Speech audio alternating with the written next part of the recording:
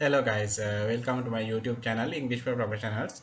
Today I thought I'll give you some few tips on how to write something effectively. How to write something effectively. Uh, I'm conducting this series for professionals to improve their English. Now, as professionals, all of you have done some English somewhere in the college or in the university or maybe in your tech courses or whatever. So everybody knows English. So that is not a problem with whether you know, whether you don't know English. Okay, that's not the problem. The problem is whether you know how to effectively use this language for your everyday communication, especially in the professional setup, right? Especially in the professional setup. Now, as a professional, you will have to write lot of letters, memos, uh, and other communications like emails, right? There are so many things that you will have to write.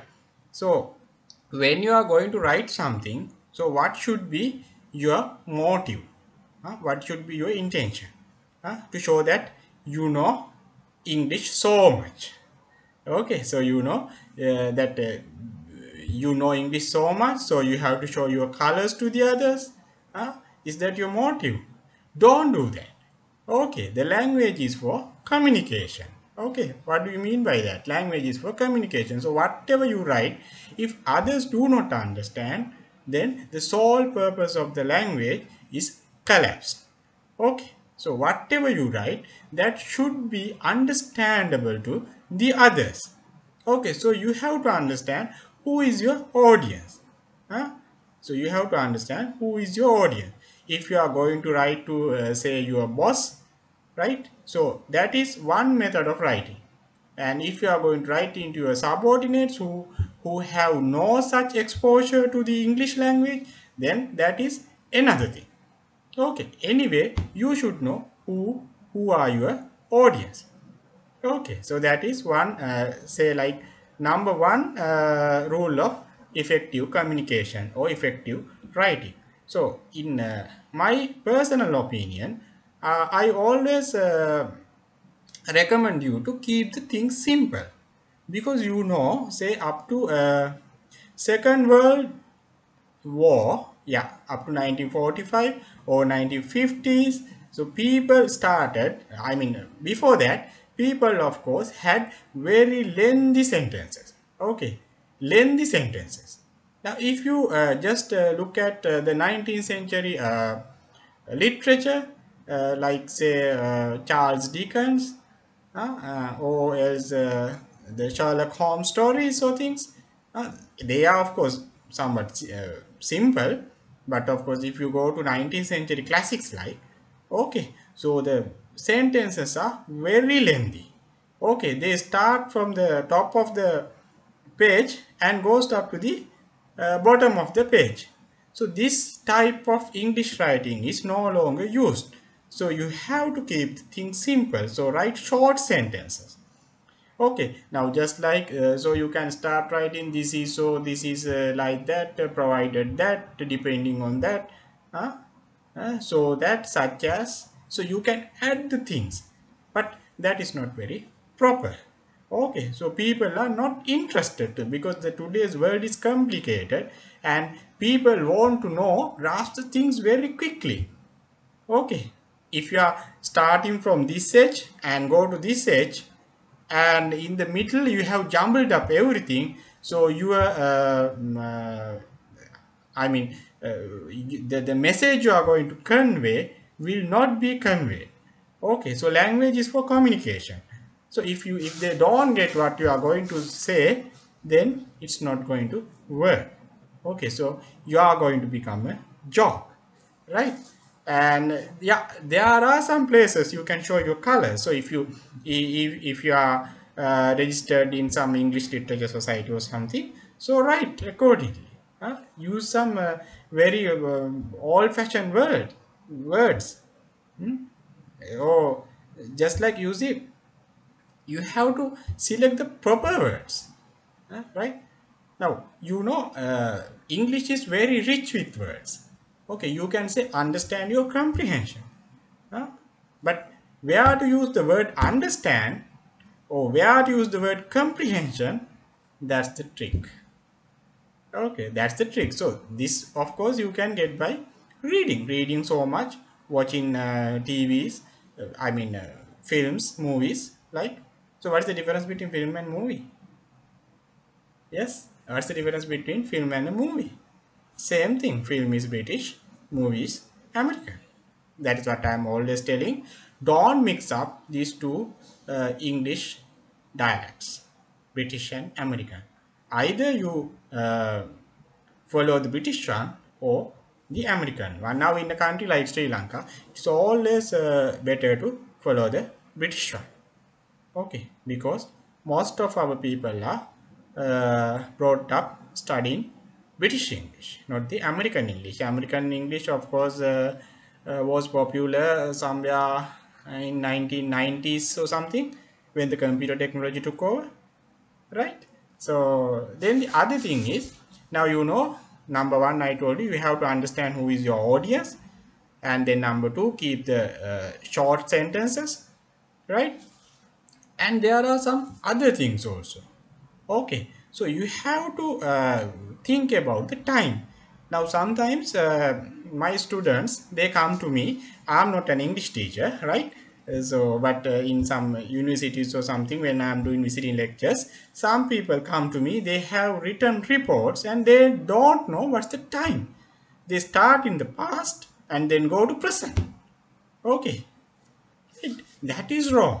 So when you are going to describe something, you should know when it happened, whether it happened in the past or it's happening in the present.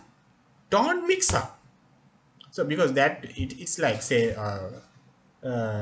like say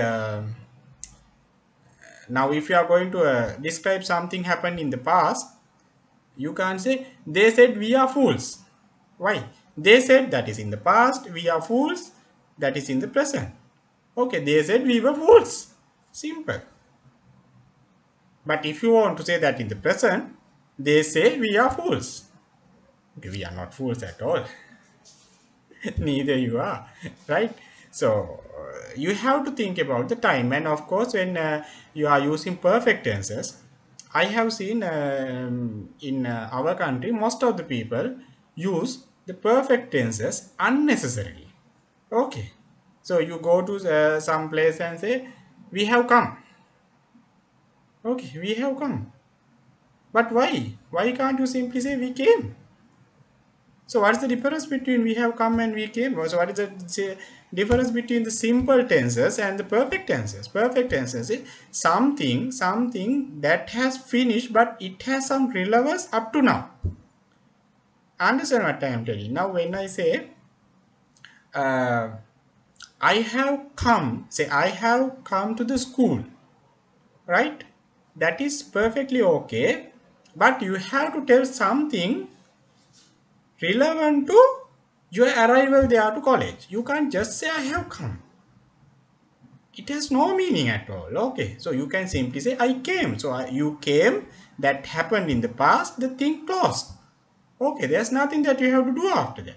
But if you say I have come, you have to say why your arrival is relevant to something that is happening now. Say you can say like this: I have come to collect my child.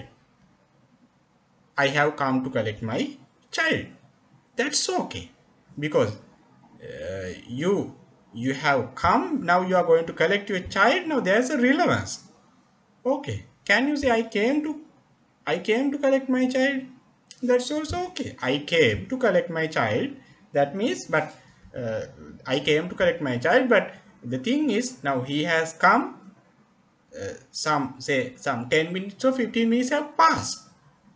Okay, understand the difference. This is a very small difference, but using the proper tenses show you how much confident you are in English language, and uh, whether you know how to convey your message properly. Okay, then about writing, right? Even in writing, of course, you have to use the proper tenses.